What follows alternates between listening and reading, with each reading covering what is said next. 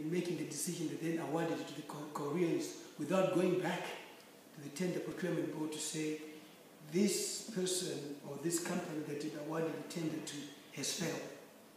And this is where the element of corruption then comes in. That why would the state, whoever it is, in power, because whether it's a minister, that state procurement board is something that they know about and they have to follow. You certainly went against the tender procurement board and then gave somebody, and why did you not follow the tender procurement board procedures? You seem to want to answer some questions, and then the ones which are hot, you refer to the PEMSEC.